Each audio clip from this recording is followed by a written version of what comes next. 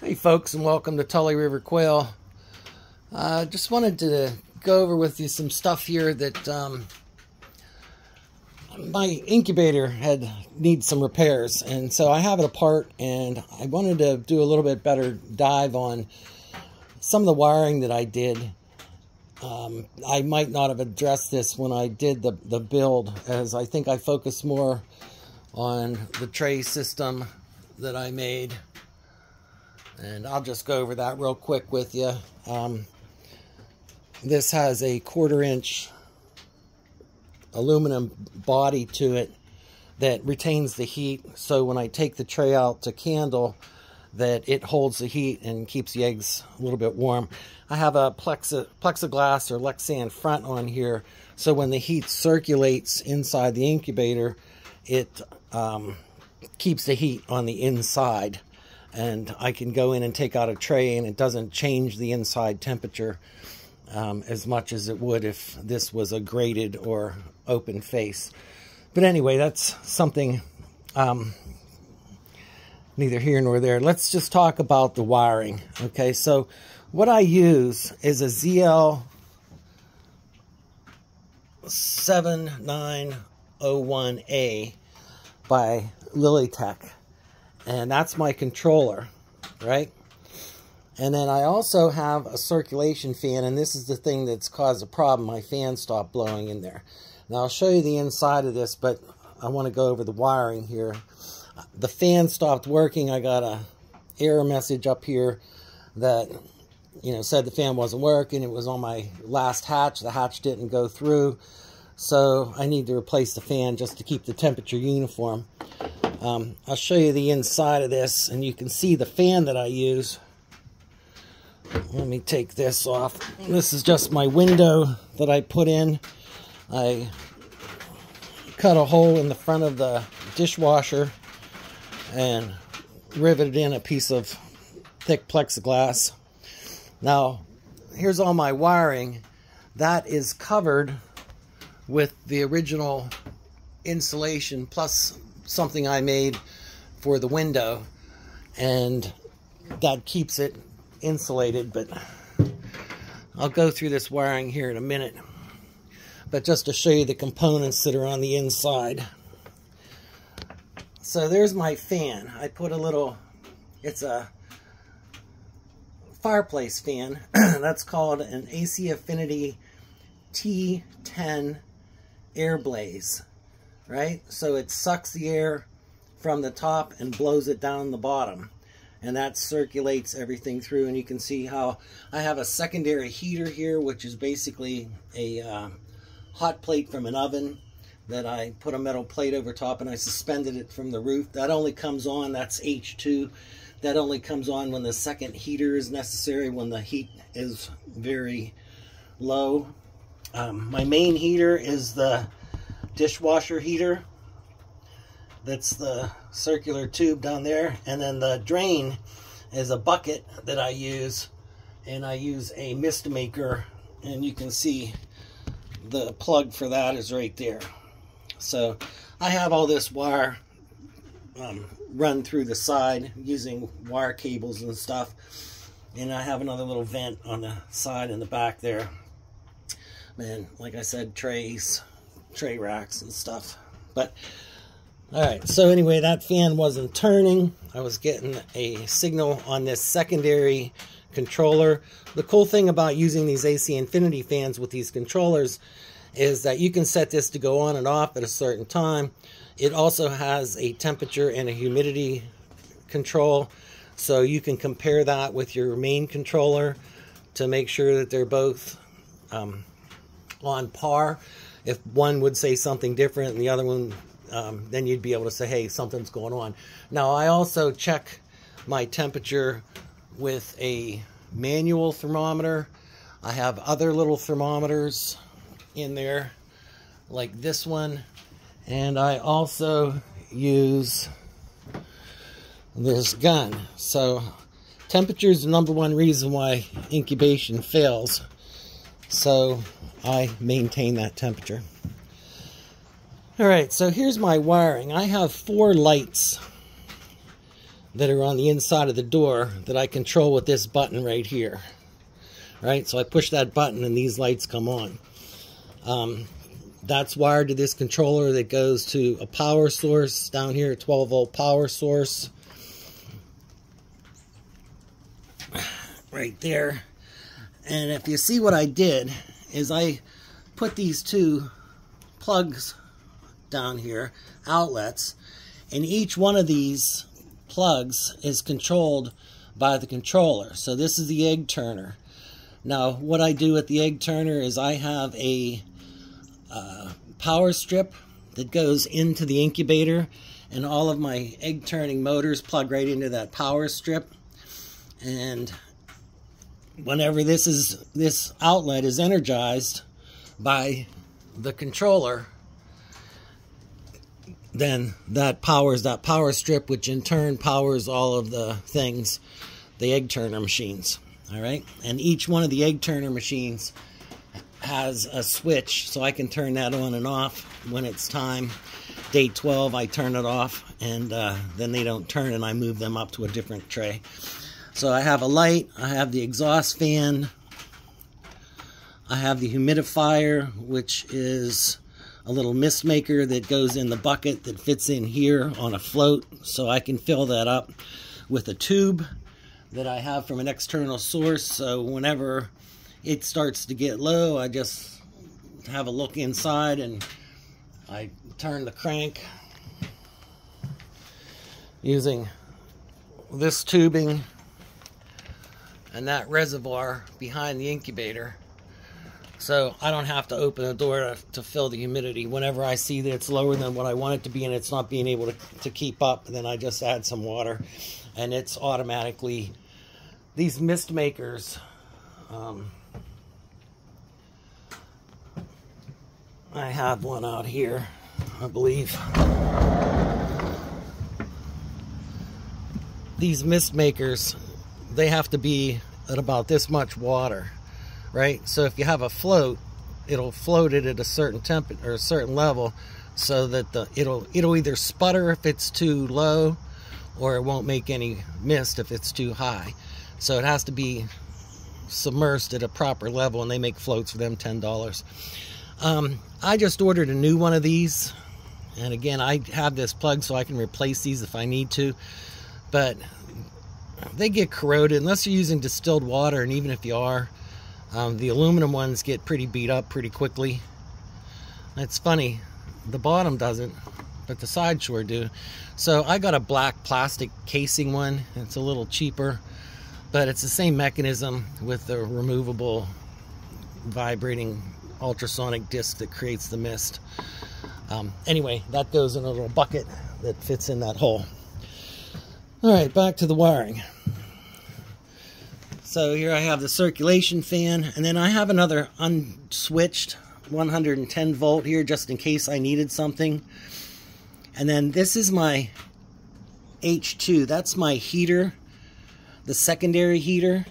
Now the primary heater is just hardwired. I don't have it plugged in because that goes to two pegs that come through the bottom from where the circular heating unit is, and that's just hardwired right to this wiring. Now a lot of this cabling was already here, right? And that's from the original dishwasher. So I just kept it in there and cut it to as long as I needed to, or as could, just to keep the wires, and then I matched the colors to what I wanted to do, and use the existing wire as much as I could instead of running new wire.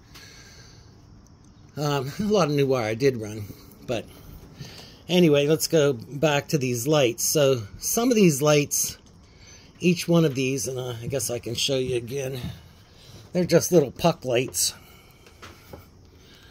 that are in the door. So sometimes you can just run the positive to the positive to the positive to the positive, and then connect all the negatives and run it in series like that. But sometimes you have to run them where you're getting positive, negative to each one. And it depends when you do it, at least on these lower voltage ones, you get the same amount of electric if you run a positive line to each one, as opposed to going from the positive to the negative to the positive to the negative in a series, right? So you want to run these in parallel so that they all get the same power. And then it's a 12-volt lighting system I stole from my boat. So this is a transformer that I have a little plug there that changes this from the 110 to the 12-volt system. All right, let's look on the inside of this. So again, I matched all the wires, the colors, so I knew when they ran. So this is the fan. The fan's going to be red and white. The light's going to be brown. The heat's yellow. So I have them marked. And then again, this is how they're wired into here. So you basically, the way I did it is I connected these to power outlets, except for H1, which was the primary heater, because that just went direct. That's this red one. And again, I don't want to flip the machine over just to show you where it connects to that. But anyway, each one of these other devices that may need to be changed out or might need to be removed someday or fixed, I kept those so that they could be plugged in, plugged out, and removed should something happen. All right, and then what I did with my dishwasher is I just cut a hole, took the old plate out, and then mounted the controller inside the hole of the facing. Here's my little exhaust fan. That's little 4-watt or 5-watt AC fan. It's a little puck fan, so it'll suck the stuff from the inside and blow it out through the face, and that works good for me. So here's the AC infinity thing. So it has a power thing that goes to a power block, a transformer that controls the power. It also has a plug-in for the temperature and humidity controller, and then this is the fan connector. So I'm going to replace this fan, so I have to take this fan out and snake it back through and put it in there if the fan's bad. So when I get this new replacement unit, first what I'm going to do is I'm going to plug it into power, and I'm going to see if it runs the fan that's in there. If that's the case, then this is the problem. If not, then the fan's a problem, and I'll just rewire the fan and plug it back in. Everything else I can pretty much address without having to take it apart, but this, because it's the connection's way up here, it'd have been nice if there was a connection on the fan that I could separate, kind of like one of these little deals, and then just take the fan out and pop it out, which I guess I could wire because it's a little 4-wire connector, but I didn't expect it to fail. So it's probably not the fan, it's probably this, and maybe it's this because this is where all the humidity gets sucked to, and maybe it's got a little bit of water damage. So what I might do is put a little plastic over top of this just to better protect it and seal it when I fold this back together. But it is pretty well cut off with the insulation. Once I fit the insulation over top of this hole, the insulation goes around here and just exposes this. It's a good time to clean the inside of my stuff. Alright, see if there's anything else of interest on here. This is a 12-volt transformer, so this gives me 110 to 12 volt, so I can use it for certain things if I want. Then I just have everything, well, it's not as neatly bundled as it was, but I have everything zip tied and corded up, and I have it exposed so I can remove it here in a minute. This is kind of unique here. So the heating element that I use is from a Bluestar range for the secondary heater. Now I have that run right onto 110, but if I had it on full force, it would get too hot too fast. So I have it so that it just gets enough juice on a light switch dimmer, and that's about 100 degrees right there. So it'll turn on, get enough juice for that heater block that's above, up inside there, that I have suspended from the top of the inside chamber. I have that set so when it gets juice, it gets about 100 degrees heat and no more, because I don't want to cook anything. If it happens to get turned on for too long and it was up at full blast, then that wouldn't be a good deal. So anyway, these dishwashers make a pretty ideal incubation unit. It's not too hard to deal with. You just take out the dishwasher motor, which is all plastic, that just comes right out. And the chamber is already insulated a little bit, but it does come with insulation.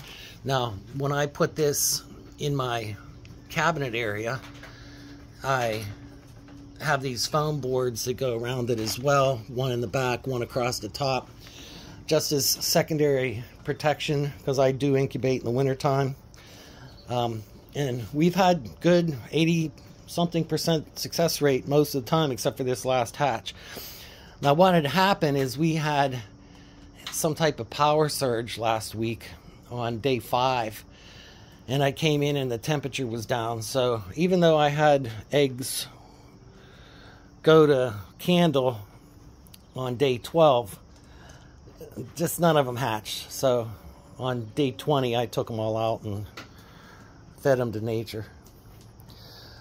So today I'll get my new AC Infinity. I'll get a control unit. It's $89. Now, you can get ones without this controller that's $69. In fact, I think you can even get them right now on Amazon for 10% off. So that would just be the fan itself that's back there, right? So that fan right there, and a little remote control, something like that, that you can just turn it on and off, and it has 10 different levels on there. Now that would be fine, but I wanted the secondary ability to monitor the temperature and humidity, and it was just cooler, and I needed to fill in some space here. All right, so that's how we have it. Now, on my other unit that I do, instead of having this on 2 separate blocks, when I made my wine cooler, right, I used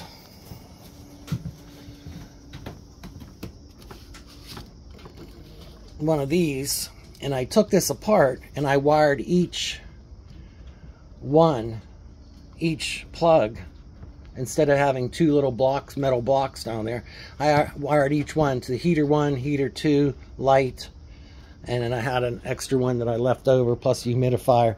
So I have it in the back, strapped under the bottom, and like I said, instead of having these 2 big bricks, which fit here, but they didn't fit in my wine cooler one, and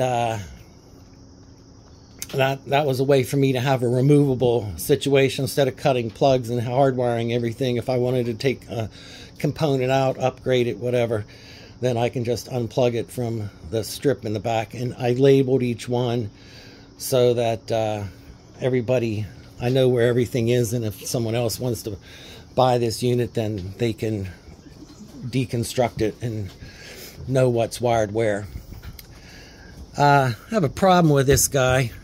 I can't take it apart now, but I tried to use a cheap controller to try to, little touch screen thing, but that worked for about an hour. So what I'm going to do is I'm going to mount this guy, which is a XM18D, and then I have that with a little connector so I can quick disconnect that. So this guy will just get plugged into the wall, the controller will get plugged through that connector, and I'll use that real controller to control this one. My goal is to use that controller to control a couple different boxes. So let's say I just wanted to do a tabletop incubator, then I'll just have the same plug for the control, that guy in the back there. I don't know if you can see, if I can point to that. there. I'll just have that end coming out of a box.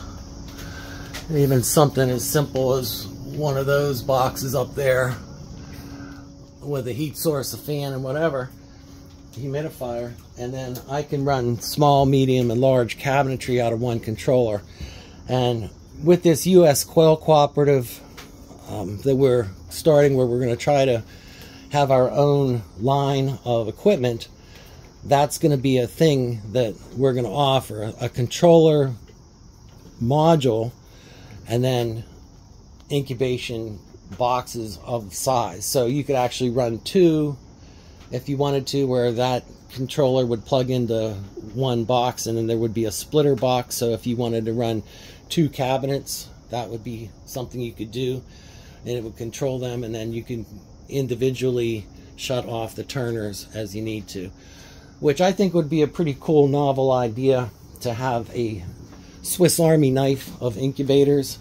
That way you could have a small one, a wall-mounted one, and depending on what needs you wanted to do, whether you wanted to run, you know, commercial stuff like we do, if you're going to run a system of balutes, or a box of balutes and then a box of hatching eggs, this gives you the ability to have one controller and then multiple little boxes. So anyway, if you have any questions about this dishwasher DIY build, a lot of the stuff that we got was from a local salvage yard that specializes in metal. Some of the stuff we had here, like the deck board that I cut in half there for the sides, but the metal plate, the angle iron, the aluminum angles for the side, that's all stuff that we salvaged from the salvage yard. And all this electronic boxes and stuff, those were just left over from work here. There's one on the wall there. Alright, so say goodbye to the birdies. These guys are going into freezer camp here as soon as I can bring myself to doing it. I got a whole box full of them. Alright, Tully River Quail, over and out. Stay free.